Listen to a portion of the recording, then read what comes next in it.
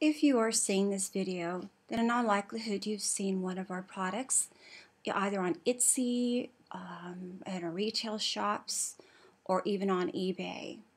The first subject I'm going to discuss today is our line of psoriasis skin and body care. I have suffered with psoriasis for over 20 years. It began as a small patch in the back of my head and remained so for about 8 to 12 years or so. Suddenly, it began spreading into my ears and across the scalp, which is a very common onset of this disease when it begins its evolving process and chronic problem.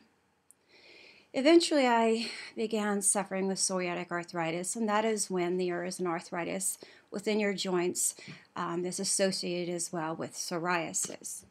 The treatment for that was chemotherapy, which is not an easy thing to go through.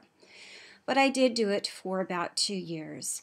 And in the course of that, I lost most of my hair, very large bald patches on my head that comb-overs and hairspray products that were colored didn't contain.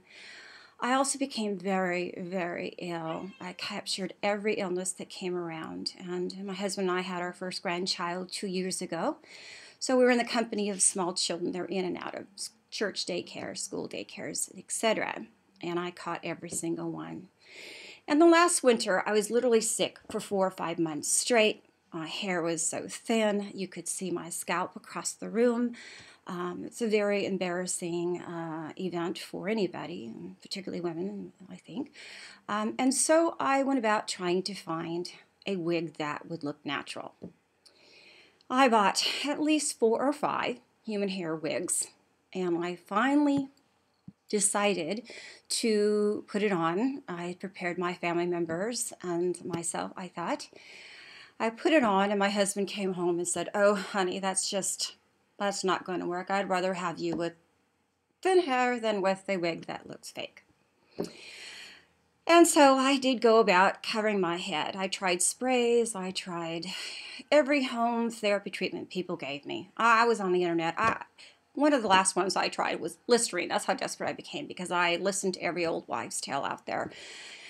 And finally, I went to my physician, and she said, "Laura, the only thing I can be able to do for you is give you a spray that burns, that does have steroids in it. And you can only use it for 10 days at a time." Well, that may help on a temporary basis, but when you have chronic psoriasis, when the 10 days goes, you're back again to the flare-ups. And I had to wait 10 days. I really didn't get any great healing effect or long-term slowing of the process, or certainly not abating the process. So for at least the last 15 years, I have been making my own cosmetic line for my skin, because I am allergic to most ingredients that are in them. They have a lot of petroleum products. They have filler. They have urea, which is urine. You would be shocked at what goes into cosmetics and skincare cream. And generally, you're looking at a 70–80% water-based anyway. So when you get an ounce of that product, you're getting a whole large percentage that is water. So about 15 years ago, I started my own line of skincare for those people who have sensitive skin, acne. I'm almost 60. I haven't done anything to my face, and I worked on hopefully age-defying or delaying treatments, and I have a lot of people who use it, and it's done them very well. But then I realized I was missing the gap for my need, and that was, how do I fix or treat or stymie the advancement of my psoriasis? And I worked with many different organic natural products. Burdock is a wonderful ingredient. I've learned many ingredients that work well together, that are all natural, organic, no animal material, and no petroleum products. And I began finding that what worked on my large lesions, that would be on my stomach or my back or my thighs or my legs, responded to something much different than that which was on my scalp. And if you see my scalp now, and you will see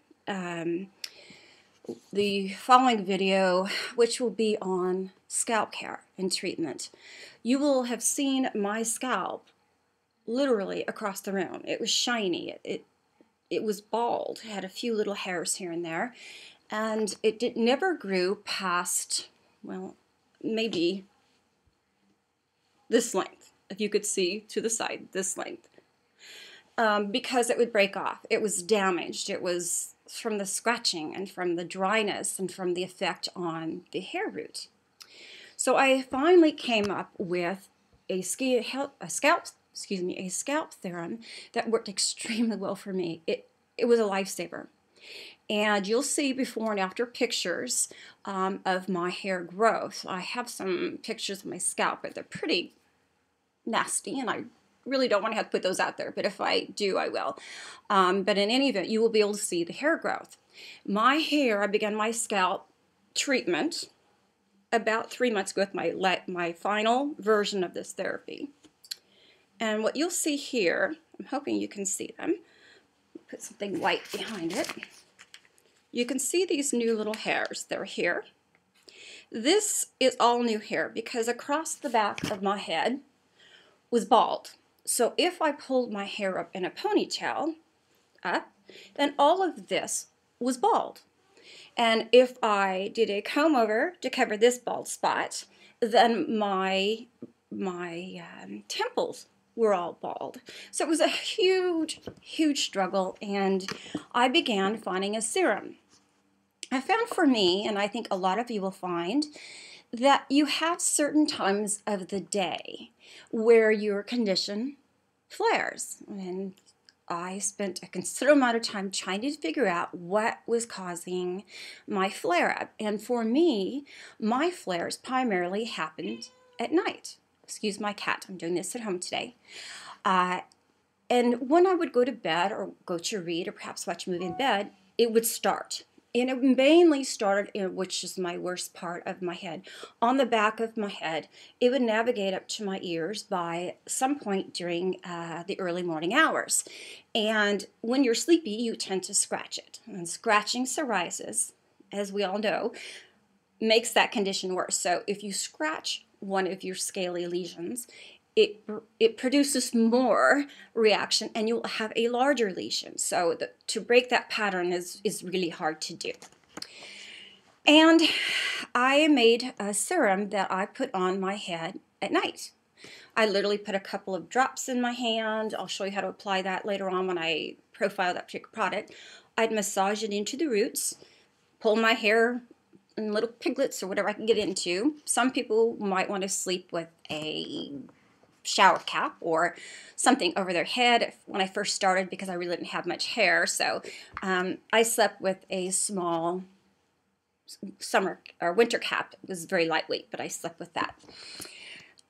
After about a week, I noticed that my lesions were reduced. I also noticed that before I went to sleep, I didn't have that burning, itchy sensation. And within, I would say, 7 days, it was gone. I had one little tiny spot, the one that first started many years ago, about pea size. That took a little more time to do, but it was gone. I couldn't believe it.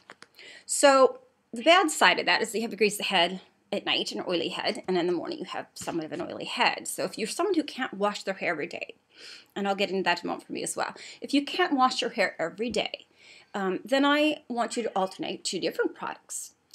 What I ended up doing, because showering my hair is another issue. I'm allergic to all those perfumes and fillers and stuff they put in shampoos. And there's really no way around it. I haven't designed a shampoo yet that won't still give my scalp a bit of a reaction. And of course, the moisturizers or conditioners you get, one of their big selling points is they smell good.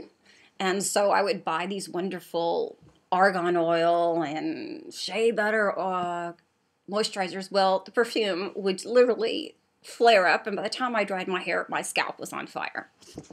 So I've come up with a hair moisturizer that has none of that in there, and that works just as effectively. So I designed a second conditioner. rather based on the principle of the prescription little bottle my doctor prescribed for me that I spray on. This helped me so well too during the day, because sometimes during the day you're in a situation either when you're stressed or you're overheated or you eat something and you start feeling the tingle of the lesions coming on. And the spray I've developed is also all organic, no petroleum, no animal products. And what I do with that is I spray the individual zones that are itching. I spray them before I touch them, and it has very little oil in it, so you're not going to have a big greasy head, but I spray it. And what I do when I give you the bottle, the large bottle of products, is I'm going to give you a small purse size or pocket size, male or female, or female likes to wear things in her pockets instead, but a small bottle that you can refill with the product. You simply just pour it in the bottle, screw the cap on, and you can carry it with you and just refill it as you need it. So if I'm in a movie theater and my hair is feeling the itch, I don't scratch it anymore. I take my little spray out, very discreetly spray it, and I am great for quite a long time. So with me, I do my hair serum one night. The next day, that following evening, I will spray spots that are aggravating, that are itchy, or I feel they're hot, or whatever it might be, so that I can have that relief and I don't scratch my head. And amazing enough, when you can get past that itch and you don't scratch those lesions, they don't aggravate and become larger. The two products that I will give to you not only soothe the skin, we want a healing process so that those lesions recede, but it's also moisturizing so those scales just don't keep building.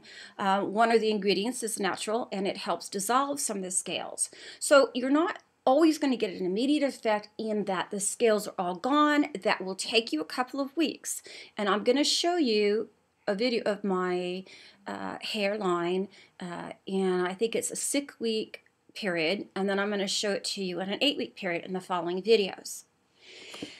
That being said, my hair is long. It has grown long for the first time in probably 5 years. It's still thin because, as I showed you, I have this new little growth that's coming in from the baldness, and I am actually going to not cut it and show you, because you will see the striations as to where the hair began growing and the depth and the thickness of the hair that's coming in now, as opposed to this little microscopic strands I had before. So I generally wear my hair up the bun so people can't see that. But so those two things have worked wonderfully for me. The same product that I am recommending for your scalp, I also used in my ears, and we all know how awful that can be. If I'm using the serum, once I'm done with my scalp, then I also make sure that I have an adequate amount in my ear area, which is so common for us psoriasis sufferers. Then when I do the spray, I will also spray my scalp, and I massage it in all the way around the scalp. I spray the bigger areas, the ones that are mostly affected, but I also massage it all the way around, and then I will go along my hairline and into my ears. One of the face creams you'll see, for the first time in my life, it started coming down my face this year. We all know people with psoriasis can get it, on their face. I think a lot of that is that I've used all natural organic skincare for years that I make myself, and so I was probably helping that skin stay supple and not irritated. So that challenge was startling, that I knew then it was going to be one of the only zones that had not affected, which was my face. I then developed a cream using some of the same products that I'm using for the scalp. It's the same principle. And it worked, and it worked within 7 days. And you will see I used the same product on my scalp line. I had one here and one here, and of course they're gone. It went down the back, and they're gone. It went below the ear. Whoops. backwards here in the ear, and that is all gone. I also used it on a large lesion on my leg. I had a very large lesion towards my upper thigh near my panty line. And I tried prescription cortisone. I tried everything to get that to relieve. And it didn't. So I thought, well, if this works on my forehead, it certainly must work on my thigh. And I will show you the before and after pictures. It did. Within 10 days, it worked. I couldn't believe it. Now, I've had a couple smaller spots that haven't responded as much as I would like them to. They haven't grown. They've become smaller, but they haven't abated altogether. So I decided a fourth product, and that is those big lesions that are heavily crusty and that are raised need a little more intensity, I think, on these products than some of the other area zones. So I do have an intensive therapy, and it's, oh my goodness, it's so thick. You just literally need pea size for any zone. And it has the healing properties that I have and added to the face and the head. It condensed, and it also has a beeswax base that holds the moisture in. It protects it from the elements on the outside. And lesions can be affected by pollution. They can be affected by dust mites, anything blowing in the air, because they're cracked. And so if you're outside or wherever you might be, if you're not keeping those lesions well covered and medicated so that they don't have exposure, it takes longer for them to heal. So I sell those in a 4-ounce jar, and that 4-ounce jar is so dense it should last for months. It's amazing. A pea size literally is what I use on a whole zone. For example, if I have it on my hip area, sometimes I'll get it on the T at the back, I will use just a pea size in that area, and it lasts forever. It absorbs, and then the beeswax helps kind of keep in that product so it doesn't rub off so quickly, and that it's a barrier. It's a barrier to other things out there that you really don't want on skin that is inflamed or cracked. I also, being nearly 60, I don't know about any other woman or man who isn't concerned about the aging process. So I have been making skincare products for quite some time with that in mind. But some of the ingredients could be irritating to psoriasis and eczema or sensitive skin sufferers. So I developed a facial serum for under the eyes if you need something intensive that will not aggravate psoriasis or eczema or sensitive skin, which is a firming agent with, retin-A, DME, and all the great stuff that firm our skin. And I also have a facial cream, a nightly facial cream. And it also is extremely dense. It takes literally a pea size for your entire face and your neck and your décolletage hair. It is that intensive. It's very, very rich. And I apply that every day before I go to bed, and it feels kind of greasy at first, but all of those oils absorb. So let it do its thing. Within 45 minutes or so, you will find your skin is very resilient. The only time I use it twice a day is if we have particularly cold weather here. We're in the south. We do get very cold weather sometimes, where the air heater's on all the time, and maybe the fireplace is going, and the air's really hot, dry. The way you touch a cat and he sparks and runs off, or you touch one another, you get those shocks. When it's in that really dry air, then I will very often use a pea size or less, usually less, on my face before I put on my foundation for the day, or whether or not you wear makeup. But for me, I put it under my foundation, and then my face stays so much more moist. So I put it on every single day, whether I'm going to wear makeup, whether I'm going out of the house, whether it's hot, dry, cold. Every night, at least put it on. And in the dry season, because broken skin that comes from skin being dry, it becomes chapped, is an invitation for infection or irritation if you have an irritation going on. exposure to the elements just makes that worse. We also have a scrub that is a Dead Sea mud scrub that we don't use salts because salts are, they're very drying and they're very painful if you have issues with your skin, sensitive skin. And it is done with Dead Sea mud, it's done with shea butter, it's done with essential oils such as lavender and rosemary that are known for their healing properties. And that's and glycerin and a few other little proprietary combinations of all natural plant butters, oils, and essential oils, and sugar-based, so that it will help you relieve dry skin, soften the skin, and the hydration is very, very good from the moisturizing properties we put into our scrubs. And I do use that in the winter because my skin does get very, very dry. We also sell, I don't use over-the-counter soaps because they're full of many things that you would be surprised to find out, and they're also very drying. My husband ran out and bought me Dove one day thinking, oh goodness, this will help her skin, and it had so much perfume in it that by the next day I was a mess. So I do make my own soap for psoriasis, and particularly a facial bar, which I use every evening to take off my makeup. It has burdock root, which is a healing agent for psoriasis. It has turmeric, which is a natural anti-inflammatory and healing agent. It has organic honey. One of our friends has a honey farm. It has the only fragrances it has, again, are lavender and rosemary, which are known for their healing properties. And this soap is wonderful. It takes off all of my makeup.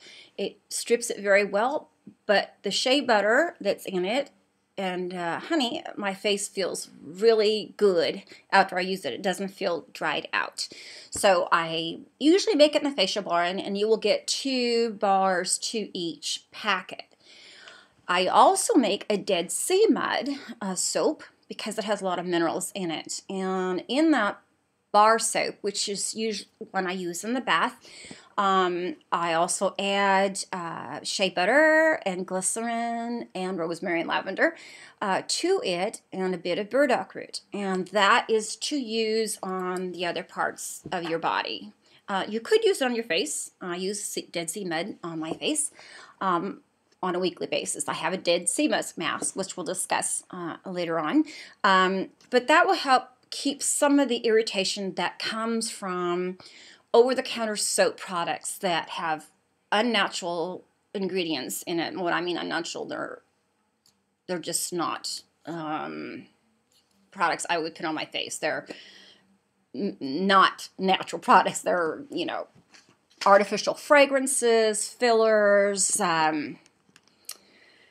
some of them I haven't even figured out what that product really is, and if I don't know what it is, I really don't want it on my body, because the skin is your biggest organ, and it does absorb what you put on it. And lastly, we do have a mask right now that is actually 2 masks, a head mask, and this is something that I use once a week. And on Saturday or Sunday, when I have an hour or two to look a little skanky, I take this mask, and it comes in a 4-ounce container, screwed container, and it has Dead Sea mud. It has 4 different moisturizing ingredients, some healing ingredients in it, some soothing oatmeal in it, and I literally rub it into, slip away, into my scalp, and then I wrap my head in saran wrap.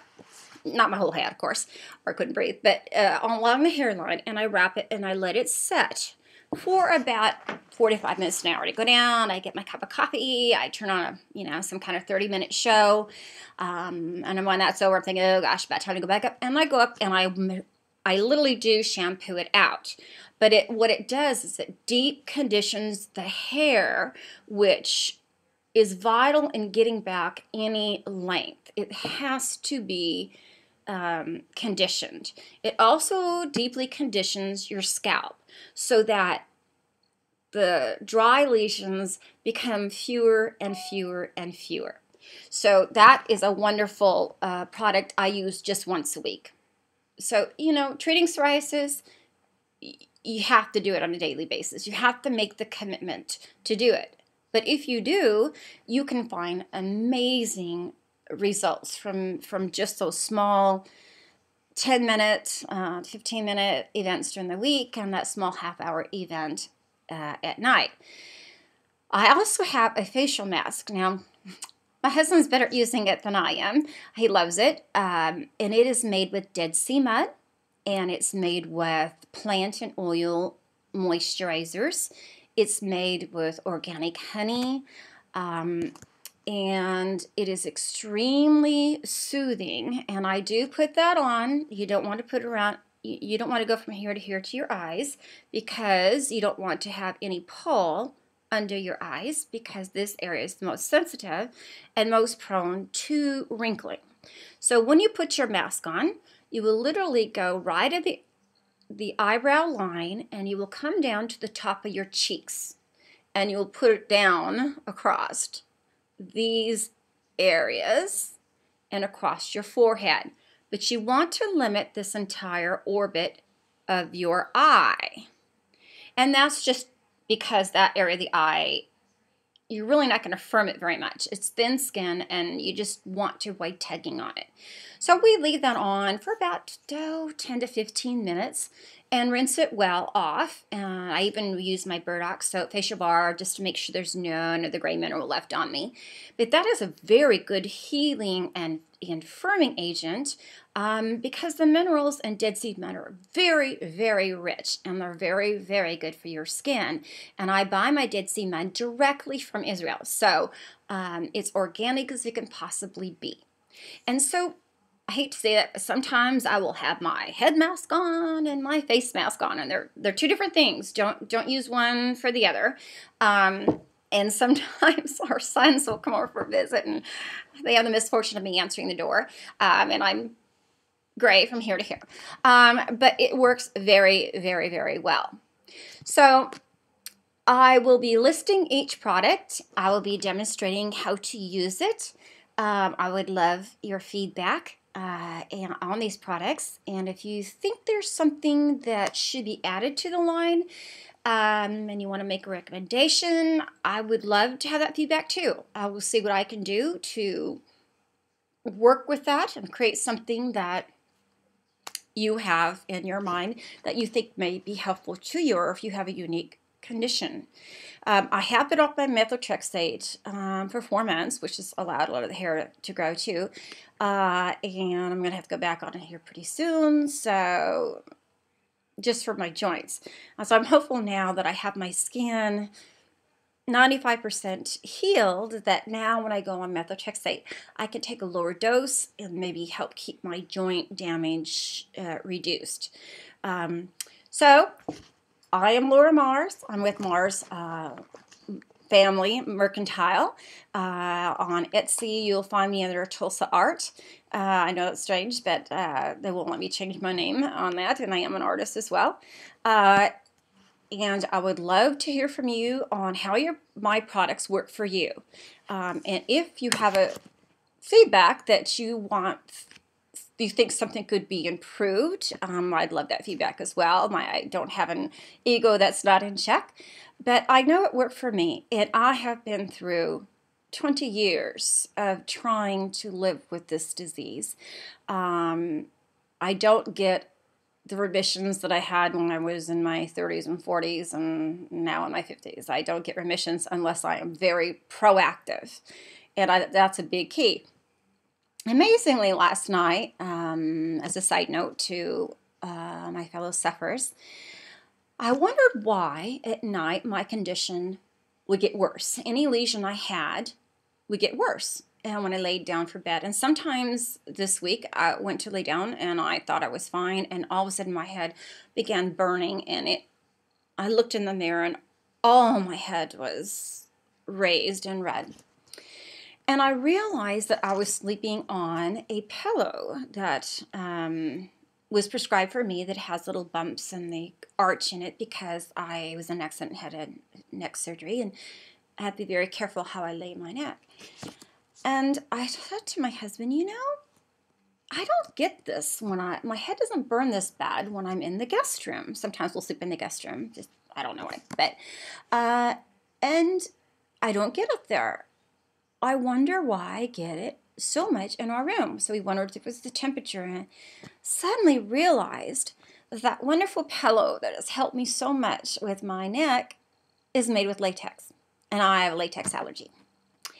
And so last night we changed pillows, and I didn't use it. We came up with some of the roll we came up with to put behind my neck, and I did not have the burning at night, nor did the psoriasis that's underlying flare.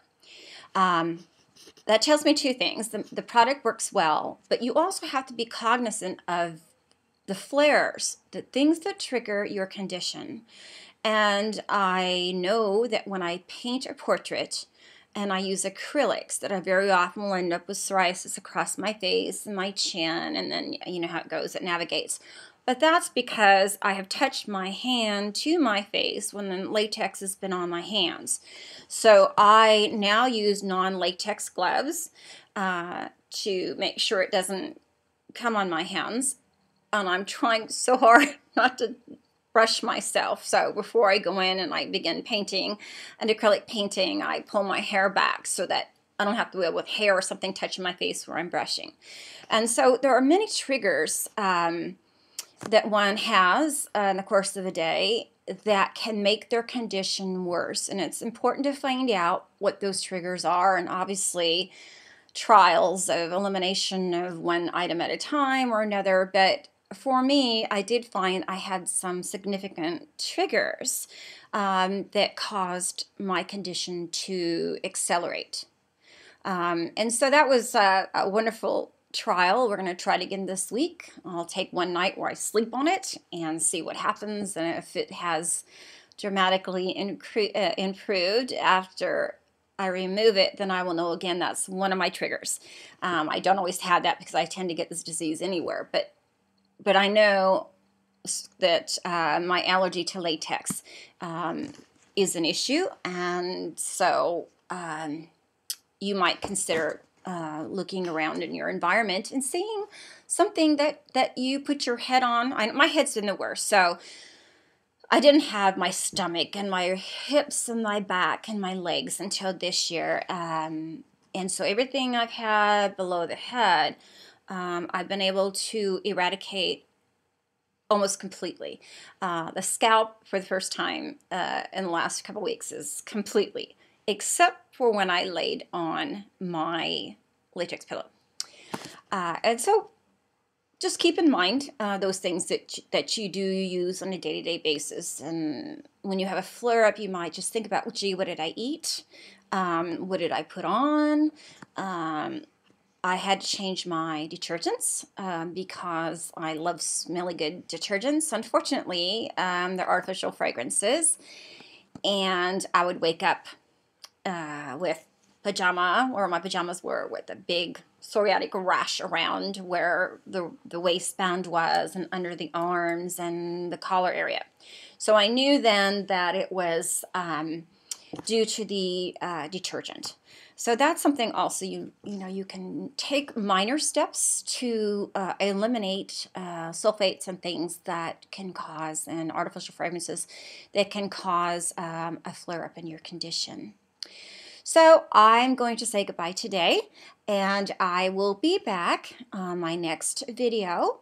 I will be demonstrating how to use my scalp, how I use the initial hair serum. I won't look the best because I'll have a greasy scalp for your benefit, but I will show you how I use it and how little I use, and I will show you, from the bottle to the amount of product and how I place it on. And to me, that's our best starting product, because it's the one that changed my life. My hair isn't thick anymore, but I have hair, and I feel much more feminine having done so, much more self-confident having my hair back, and I would love so very much to help all of you have the same result, if that is in fact what is causing your hair loss. And that can be a number of things at once. So for some people, it may not work. It may be a hormonal issue or a thyroid issue. But I did find for me that where the hair loss began and where it continued was where my psoriasis was triggered. So I wish you a good day, and I will be speaking to you soon.